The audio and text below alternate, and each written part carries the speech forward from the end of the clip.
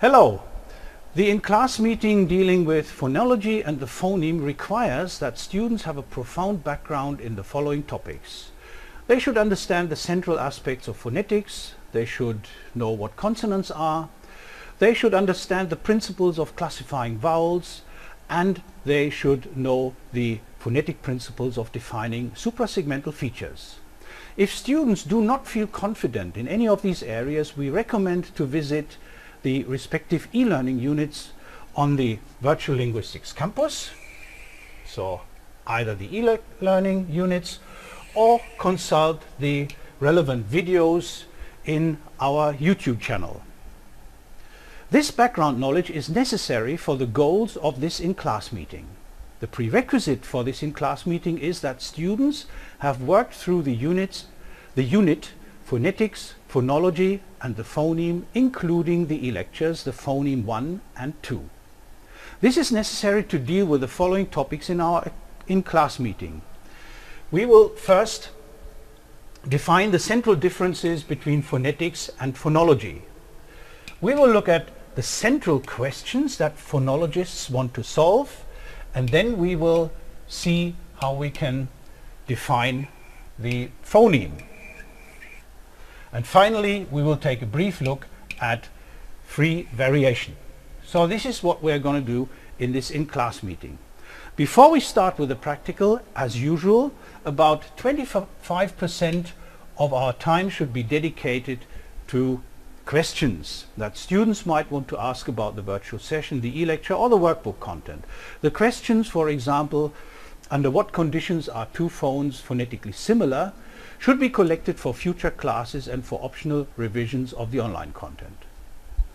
So far, all students should have understood how the field of phonetics is subdivided. Let me exemplify this with a short question and answering part with one of our first term students, Alexandra B. Here's Alexandra. Hello. Hello. So, Alexandra, do you remember the two main sub-branches of phonetics spelled with a capital P? Yeah, it's phonetics spelled with a small p, and it's phonology. Okay. So this is of course now something students should understand. And what is the difference between them? Phonetics describes human speech sounds in general, and phonology looks at them language specific. Yeah, looks at them in a language specific way. Okay, this relationship between the two fields is often illustrated on the Virtual Linguistics campus by means of an animation which you see here. Let's first of all listen. And you see here two cooks. One cook to the left who puts the material into a pot, and the other one who, well, what do they do? Yeah, it says phonetics gathers the raw material and phonemics cooks it, and it basically means that phoneticians collect speech sounds and suprasegmental features, and phonemics or phonology makes a soup out of it for every language. Okay, very good. And you already mentioned that both fields are subdivided in such a way that we can deal phonetics, that we can treat phonetics in terms of segmental phonetics and suprasegmental phonetics. What are the main parts of segmental phonetics? What are the segments? Segmental phonetics deals with consonants and vowels, and suprasegmental phonetics deals with secondary articulation or with the loudness, pitch and length. Okay, so these are the suprasegmental features: loudness, pitch, length and secondary articulation, and we will do the same thing in phonology. Okay, let us now see what phonologists do. Now here you see some speech sounds and some flags. And what we, in a first approach towards phonology, we want to define which of these sounds, there's another term for sounds? It's phones. Phones. Which of these sounds exist in English? So what about the first sound? What is it? The first sound is a bilabial plosive, and it's aspirated. Okay, very good. It's aspirated. So it occurs in words such as? Pit. Pit, for example. So this would be pit. and of course it exists in present-day English. The next one is a vowel. It's a high central vowel. Do we know a word? I do think it occurs in girl. Girl would be a good example, and again, of course, it exists in present-day English. So we can drag the English flag over here. Okay, what about the next one? What is it? The next one, I think it's a voiceless lateral fricative. Voiceless lateral fricative, very good. It's something like hla, hla, and that of course sounds strange for English, so it doesn't really exist in English. Do you know a language where it occurs? When I see the flags, maybe Welsh. Welsh, of course, it occurs in Welsh in items such as clan. And then we have the unrounded high back vowel, do we know that in English? It doesn't occur in speech, but Yeah. I think it's some kind of, It's an expression of disgust. disgust. I know, okay, an expression of disgust, but it doesn't really exist in English. But there's a language where we do have this, as in Turkish. Turkish. So we have the Turkish flag here. All right. Well, and this one here down there is a It's a velarized Very lateral. velarized lateral, alveolar lateral, and we've already had it in girl, in whole, ball, girl, pill. So we have it. Let's write down pill. We do have it in present-day English. And what about the last one? The last one is a labiodental Nasal. Voiced labiodental nasal. Well, after 5 weeks of phonetics, you might have trouble with this, but Alexandra is doing extremely well. It's a voiced labiodental nasal. It occurs in English, believe it or not, in words where you have this sort of combination here. Now I'm writing it down alphabetically. Information. And if you check the position of your tongue and your lips, you say something like information rather than information. So it exists in present-day English. Okay. So what we have done here is we could go on and find out more about the phones that are used in present-day English. Eventually we will end up with something like 75 phones or so in total that are used in present-day English. So this is the first step, the definition of a sound or phone inventory of a language. Once you have found these phones, there may be a second question, and here it is. Now we could ask the question, does a certain sound segment represent one phone or two? So here we have a so-called affricate. Alexandra, what is an affricate? An affricate is a combination of a plosive and a fricative. Okay, very good. So we have two options. Either is it one independent sound segment, sir, or is it just an accidental combination of two phones in a particular context? Phonologists solve this question by looking at the word structure where this cluster occurs. In present-day English, for example, well, what can we do here in words such as sits or mates? We can look at these words more Morphologically, yeah? and we can split the S from the T. Okay, so we can do something like this and insert a morph boundary. So the ts always crosses a morph boundary. Is the same possible in German? No, it isn't, and because you don't have words like Karte or toe. Okay, so here it exists only as one unit, and we cannot insert morph boundaries at all. So in present-day English we have two sound units, a plosive and a fricative, whereas in German we have one affricate. By the way, you can play the same game with tr, as in tray or treat, and can ask the question, one sound unit or two.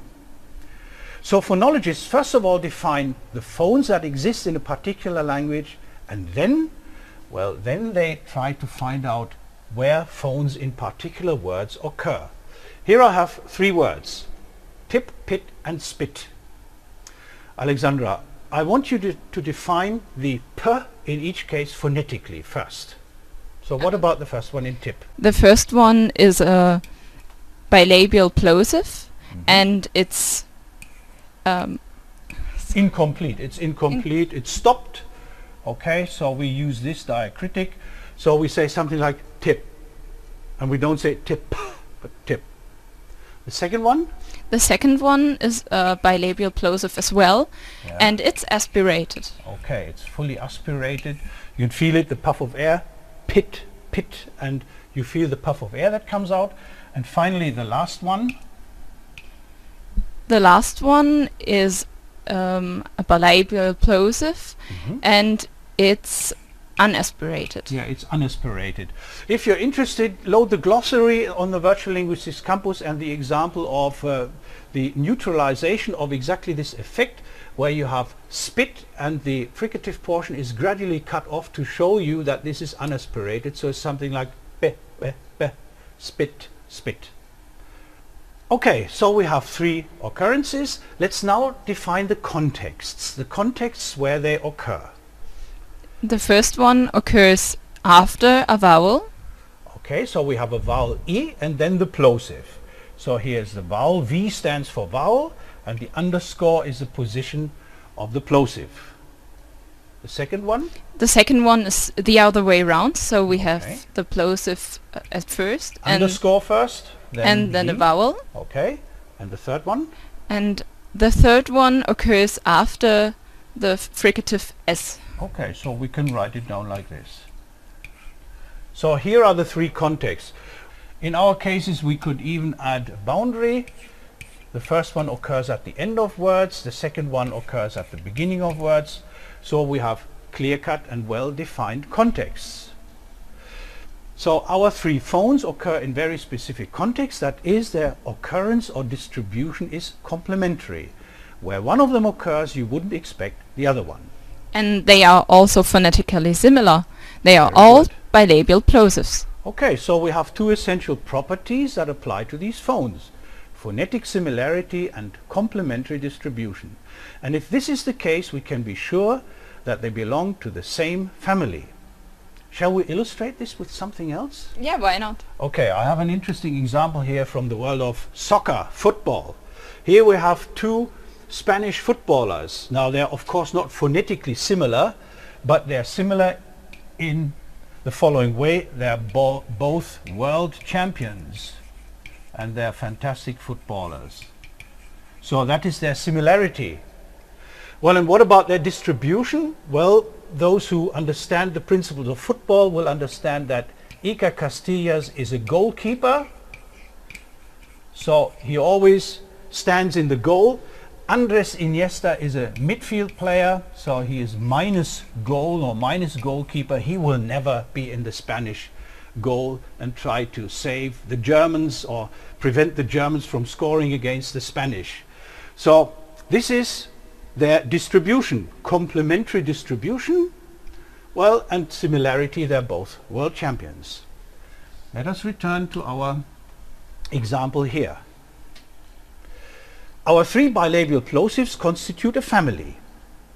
A family like the family of cars, the family of footballers, or what else.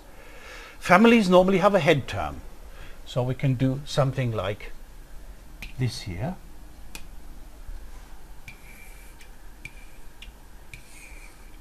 Families have head terms. So what sort of head term shall we take? I think we should take the P, the orthographical P. Yes. So this would be the head term, the P, orthographical P.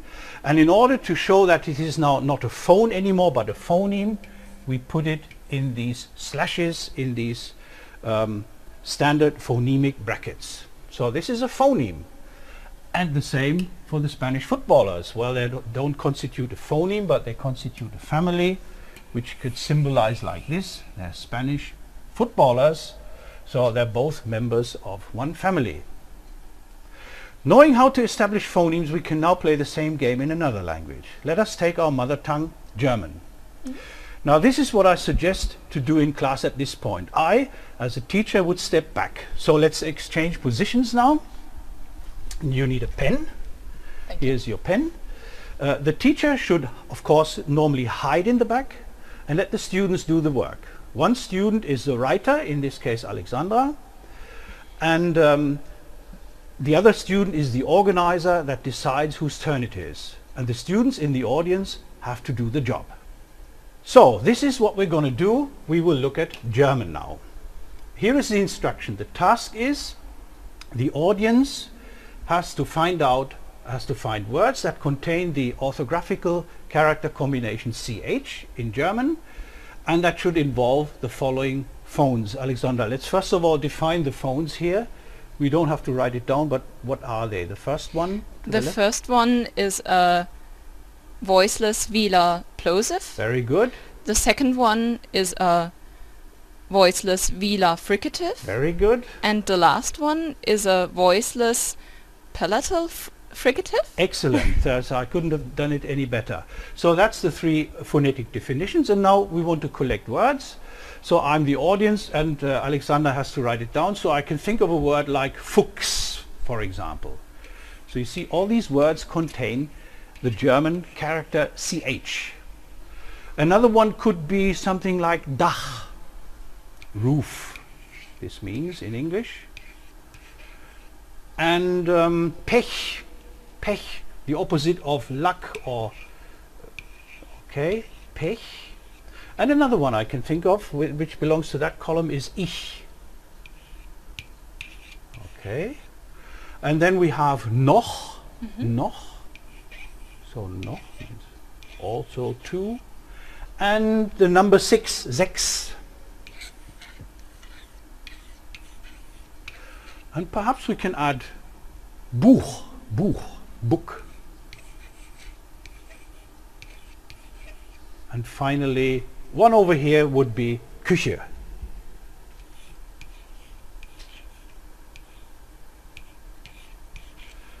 Okay, so once the students are ready, the teacher takes over and defines the precise context of CH together with the students.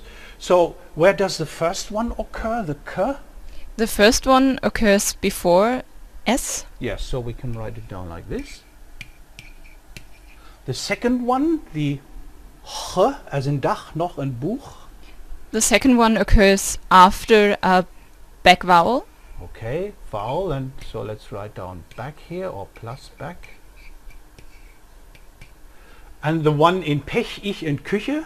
It occurs after a front vowel. After a front vowel, so minus back. Okay, so that's what we get. Now, two of them are phonetically similar, aren't they? The two fricatives, they are phonetically similar, so we can group them into one phoneme, can't we? Because they are in complementary distribution too. One occurs after back vowels, one after front vowels. So we clearly have a phoneme which satisfies the central conditions, phonetic similarity and complementary distribution. And what symbol should we take? I think we should take the X. Well, this one, it's easier to write, isn't it? We have it on our computer keyboards, and we don't like these additional things to write.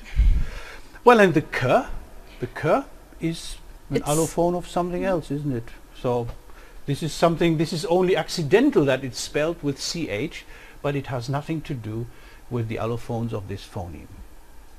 Sometimes the story is not that simple, and allophones may vary freely. A good example in this respect is the realization of R across languages. So to work on this again, you could interact with the students and let them list words in present-day English, British English, to select a variety that contain an audible R. So Alexandra, let's write down some words again. I can think of a word like red. Can you think of a word? I think of a rhyming word, dread. Dread, yes, very good. Dread. And well, a good example would be very. And perhaps treat.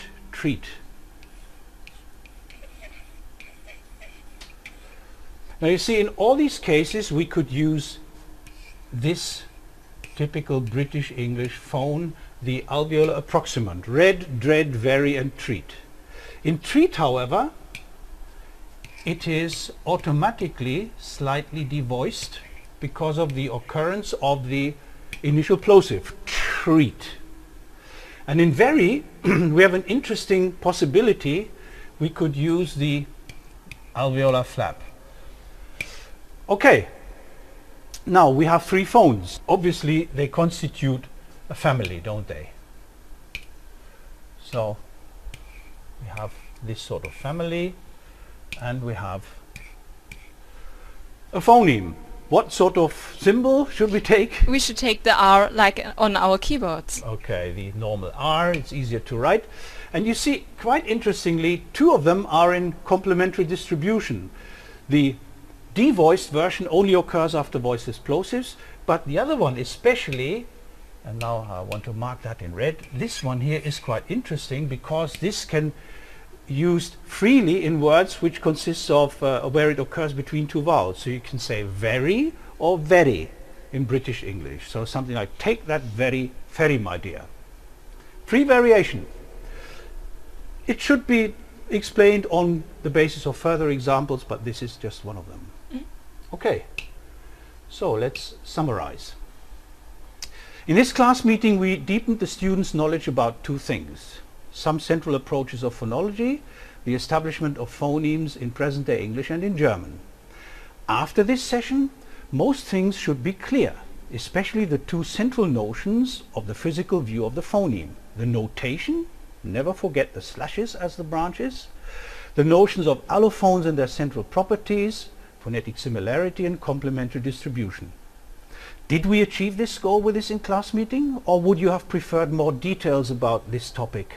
Perhaps we could have used some more examples to deepen the understanding of the phoneme, if there's time. If there's time, the German in-class meetings only last 19 minutes, and I think that's enough for the students, especially if they're young students like Alexandra. So in the next in-class meeting we will perhaps start with exactly this question. We will look at more phonemes and their allophones, maybe across languages. In the meantime, revisit the videos about the phoneme, and thank you, Alexandra, for supporting me so well. Thank you. Bye-bye. Bye.